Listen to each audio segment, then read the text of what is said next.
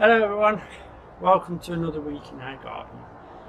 Now this week we're at the front of the cottage and we're planting up the troughs and one of the hanging baskets ready for winter. Now we've actually done one to show you. This is one that we've already done.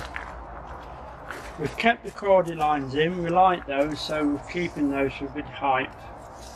I have root pruned them, which I'll show you how to do that in a moment. We've kept the ivies that we had in, we've just taken them out and replanted them. They're very pretty, so we'll keep those. Dianthus there. Then the pansies. The bellis, very tough little plant that is. It's a lovely flower on it as well, like a little pom-pom. And then the silver celeriac to give it a bit of base colour at the back. Underneath, they've been planted with bulbs. We saved them over from last year, so we plant them again, and that'll make a beautiful display. Now we'll go and plant a pot that we've got, and then the other trough that matches this one, and a hanging basket for you to see how we do them. Okay, I've just emptied this old precast concrete tub. It's quite nice, and put some stones in the bottom for the drainage. Half filled it, put some bulbs in, topped it up and put a cordy line in ready. Now the compost is just ordinary compost, and I've added about half a cup of Vitax Q4 to a 5-gallon bucket, and then I've put in a little bit of hoof and horn meal as well, just to give it so it lasts longer, the feed, so because we don't want to look at this again till next summer. So let's pop the plants in. We'll have 2 dianthus in the centre, I think. There you go.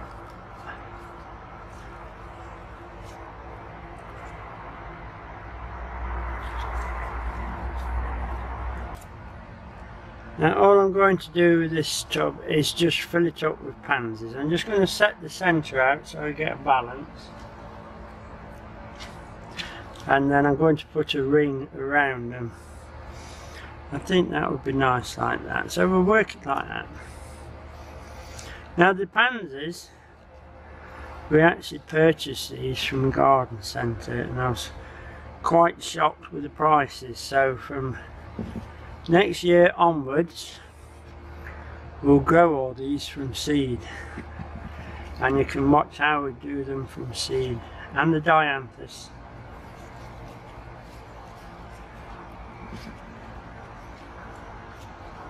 Okay, so I just put the rest in.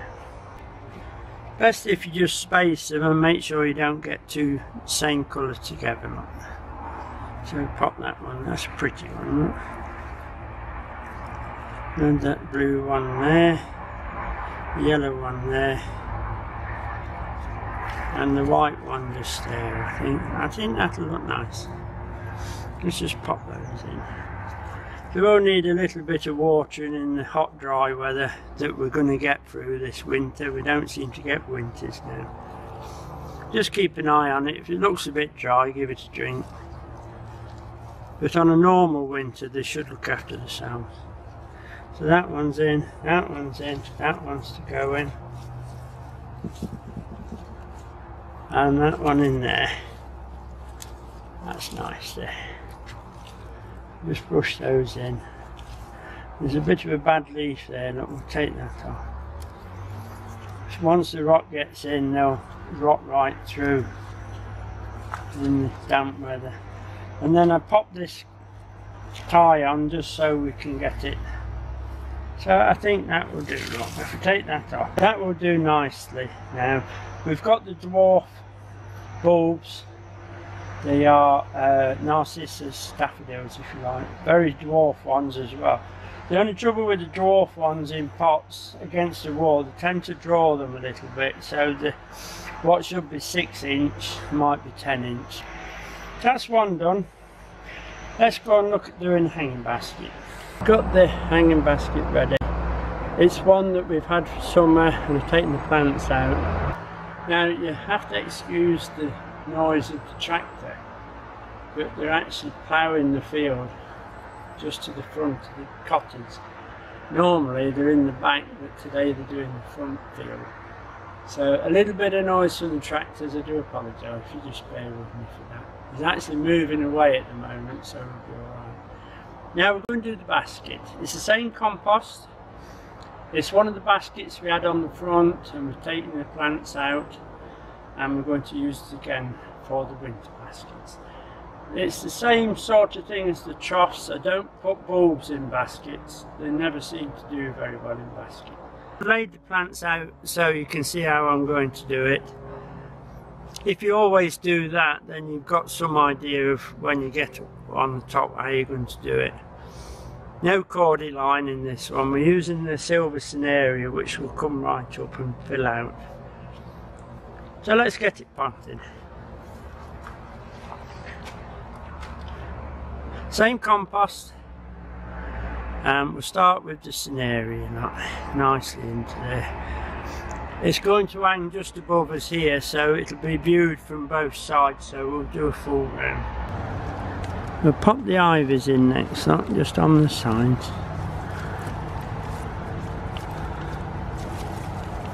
Just let them, 3 of them, so bearing in mind where your chains are. So we'll go here, quite deep. Spread them out and do that at the finish, I think. And the third one, we'll pop that in. If it wants to go through the middle, just let it go. It's no problem. Then we'll put the dianthus. I do believe the tractor is now turning. Pop dianthus in there. It looks a bit wrong, but this will come up and fill out very quickly. 3 dianthus, we'll only need 2 I think. Maybe put another one, yeah. We'll use the 3. They're a little dry, so they're ready for a drink of water. Little bit of dead flower there, look, we'll take that off. There you go. That one's broken, look, let's take that. There you go, that's fine. And the third one, which is very, very dry. In it goes, nice and deep. So they're nice and firm. There'll be a bit of wind in these, so the better they're planted a little deeper. And now we just need to put the pansies around. We've got 6, so we'll go 2, 4, 6. The broken flower there, look, so we'll take that off. Just be aware there could be some seed heads on them, so take those off as you go.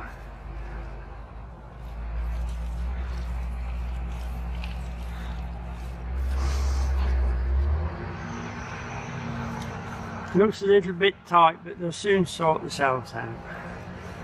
There you go. See, this one's finished, so we'll take that one out. There you go.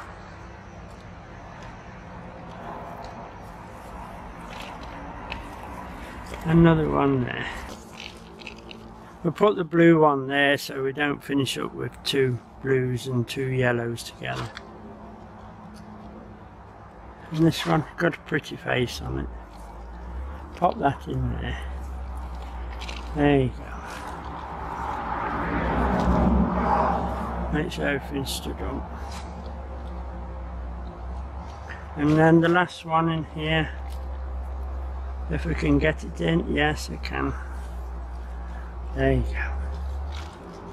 That's nicely in now. Remember to firm your baskets well down, because it will, as they're hanging up there, a little bit of winter wind, it'll soon blow them loose. It's nice and tight. That's it, so we put the chain on. Get that hung. I will just hold it for a short while, so I want to give it a good watering before I put it up, saves lifting the can right up.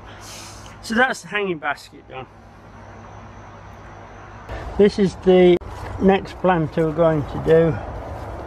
As you can see, I've put the bulbs in. These are all the bulbs that we saved from last year. We keep them in this crate once we change over to summer bedding, and then bring them back as they start to grow, as you can see.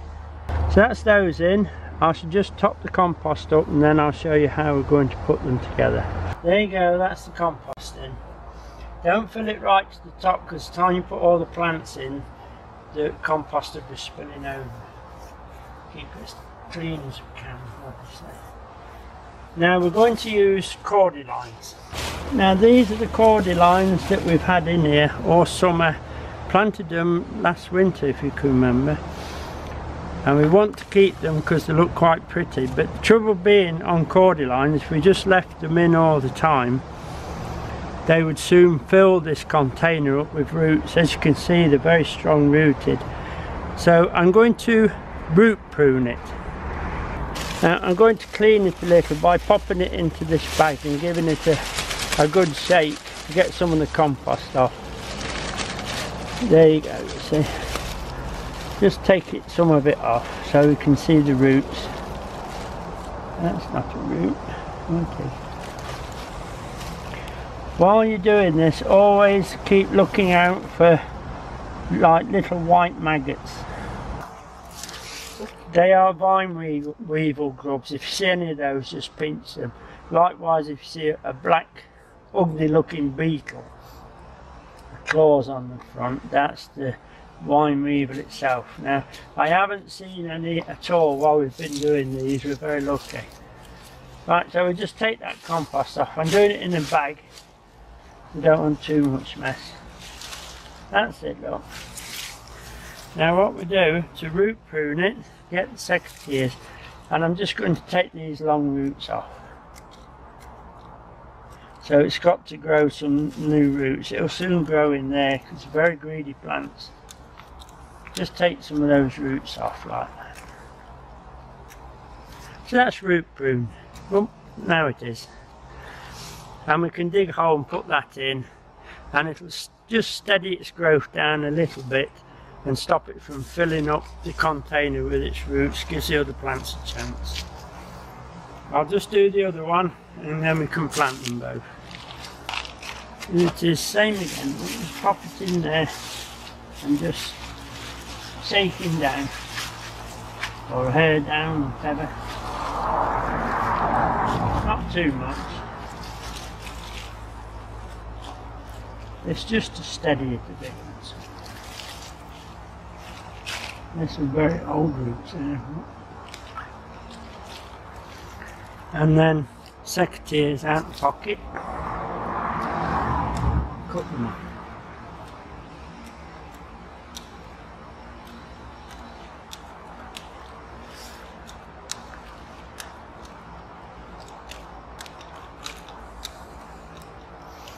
That will do nicely. So we'll get these planted.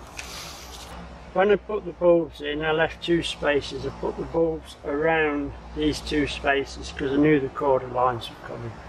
So we just part that soil down.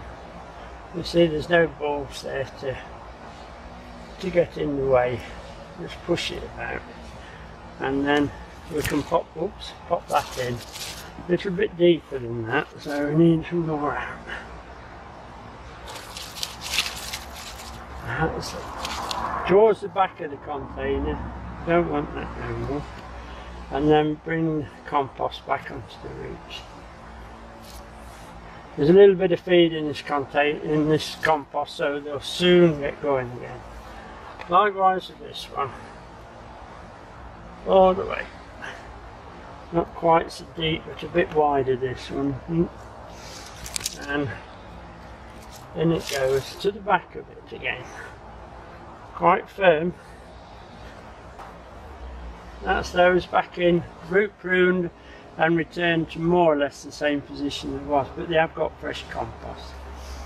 We'll do the same sort of layout as we did the basket and the other container, so it all is on balance.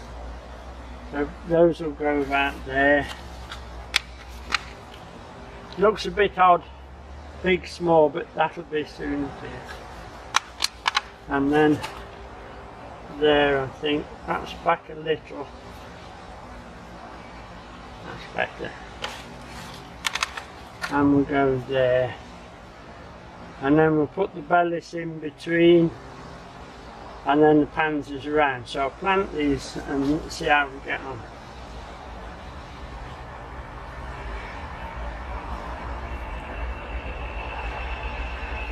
It's very noisy around here today. We have trains and tractors, and there's two gentlemen next door strimming. Everybody's come out to play today.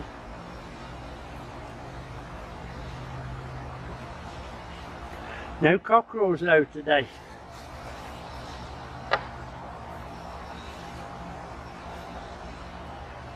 Right, so that's that. That looks nice. If these were any taller, when you buy them, just nip the tops out. They'll still keep going straight up and then have a yellow flower. The ivies that were taken out, so what we're going to do is just take those off, just to tidy them up a little. If you don't take them off, you'll never get them planted again. And this is a nice big one, so we'll have this one in the middle. Just deep enough so you don't disturb those bulbs, and then compost around. They'll soon turn. We might just take these two long ones off, look. 3, 4 even. Now those of us who take cuttings, there's cuttings there if we need them. Loads of them. If you're doing these, put about 4 or 5 to a pot and they make a good pot for. But today we're not doing them today. We'll have this one here, shall we? No need to root prune that one, it's a bit shorter on the root. That's fine. Let's come over the corner if you want. Maybe just take that one off, look, that's a bit too long. And then the other big one in that corner might need a bit of pruning. No, it's fine. That can sit lovely on that corner. Nice and in. Now we'll put the bellis in. 4 of them. So we do 1, 2, easily grown from seed. We'll do these, that's easy. 3, 4. Pop those in.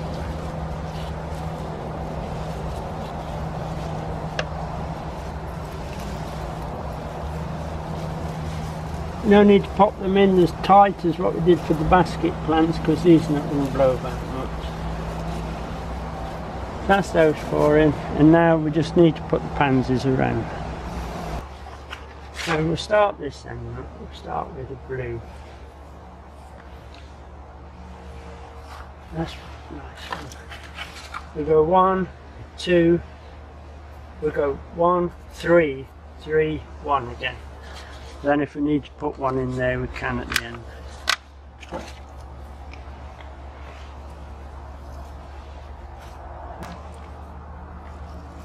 2. And the red. Go for red.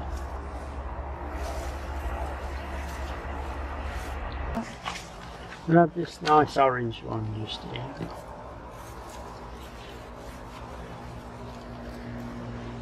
That flower's finished, so we'll put that on. In there it goes. They will stretch up a bit as they go down, they're not going to stay that small. And then a yellow, I think, in there. That's nice. And then a blue with a face in there, smiling, that one. There you are. Now we've planted it up and cleaned up a little, so we'll give it a drink. You can have the whole of this can. compost wasn't awfully dry, but they'll settle better and push the air out, settle things down.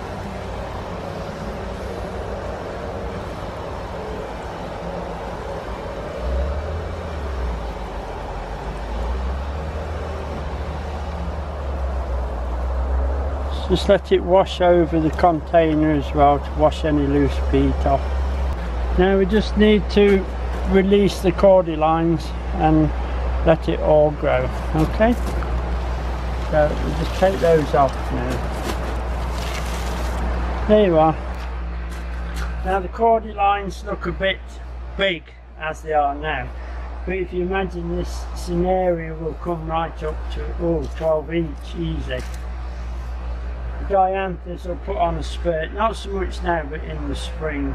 The bellis will fill out and be flowering most of the winter. The pansies will flower for a little while, they'll put quite a bit of growth on and then they'll shut down for the bad winter and then start again in the spring, so it'll be a nice display. That's the hanging basket done and the troughs for the front of the cottage. That's the smaller of the two troughs with the two lions guarded.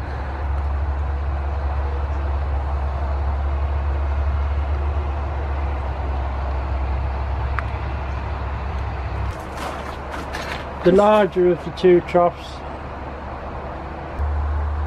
just needs a little time just to fill up now and they'll be fine.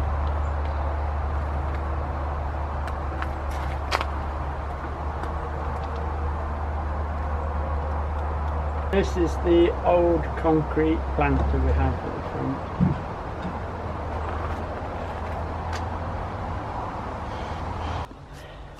Hello there, Friday today, wonderful day, cold nights, warm days, autumn's upon us.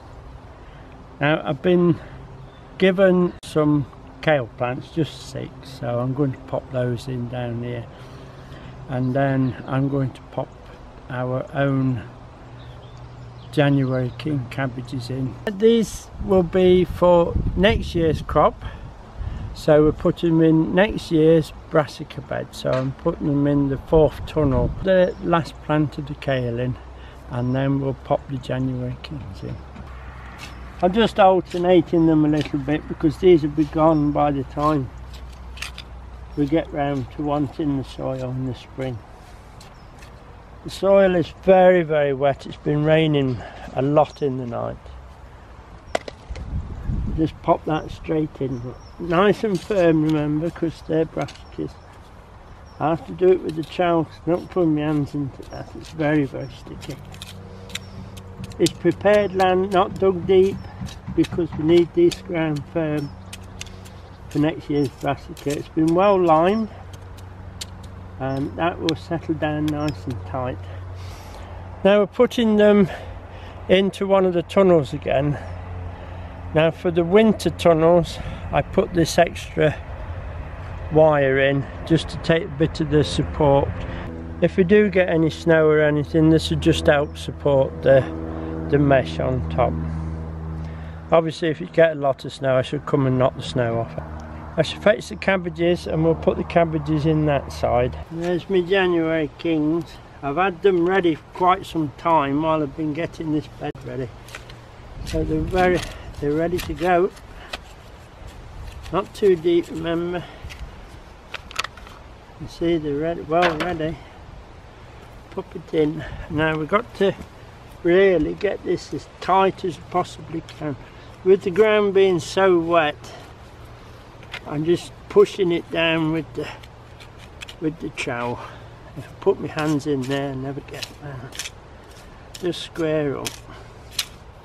That is nice and tight. This soil will set solid when it dries out a little bit, and that'll hold them fine. Then we do the same again around here somewhere, I think. Just there.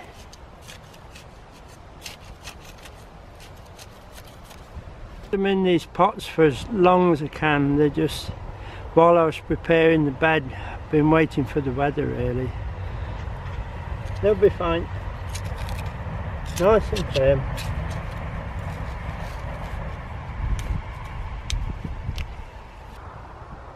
I'll finish off and then show you the bed when we've pinned the tunnel back down on top of it. Okay. This is the last one we're going to pop in after this back. January King 3 they're actually called. I just found the label. January King 3. Push them in tight, remember. There you are then. That's a few kale that I didn't know I was getting, but I'll accept it. It's if we don't eat it, the chickens absolutely love it. And the January Kings are now in, and we put the net on. It's a good job because the butterflies are about again today. Just keeps butterflies off, it'd be nice. Now remember, if you're putting them in now, don't give them any feed with nitrogen in. If you do, they'll give a lot of growth, and when the weather changes it'll be soft growth and it'll be wiped out at the first frost. Another little job to do on the celeriac, so I'll show you that as we go up. We're going to remove some of the outer leaves so that the root will swell up a little. It does help them swell towards the autumn. All these off here. I've also taken a few of the outer leaves off the Swedes that were getting a bit damaged. These are what we do. Look, we just take these that have fallen mainly, just strip them off. You see? Another one there. Just strip them off, they'll be fine. And that will help these roots swell up. I've done all those now, and we just hope we get some nice rain or more rain that will swell them up. Right, we're up at the Brussels patch, the Brassica bed for this year, and there's only about the Brussels left in them now. I've taken one of the tunnels off. Unfortunately we've got whitefly in them, so I've had to take them off, and then I'll get some soap on them, try and wash them out. I'm going to take all the tops off the tunnels now, and I'll show you this next week all finished. Loads of Brussels on them. Brussels are fine. We might even harvest a few next week, I think. The chickens have come down to give me a hand. Now it's Friday today. We've had a good week. We've got some hanging baskets done. Do have a go at doing some hanging baskets. You can do them with heathers, etc. Don't forget to put ericaceous compost in them. Get some beautiful heathers that will flower through the winter.